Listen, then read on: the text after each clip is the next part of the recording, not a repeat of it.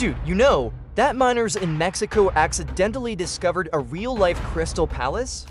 Like, not in Minecraft. This one's actually real. The crystals inside are so huge you could literally walk between them like a scene from a sci-fi movie. In 2000, miners were draining a flooded cavern under Naica Mountain.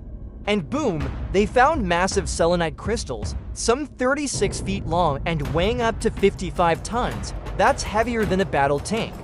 But here's the wild part. Inside, the heat reaches 135 degrees Fahrenheit with almost 100% humidity. Stay there for more than 10 minutes, and you'd literally cook alive. And scientists had to wear special suits just to study it. It's basically Earth's own secret level of the crystal caves. So yeah, somewhere under Mexico lies a crystal chamber straight out of Superman's Fortress of Solitude. Smash that like button and subscribe for more insane discoveries that sound too magical to be real. Share this with your friends and ask them.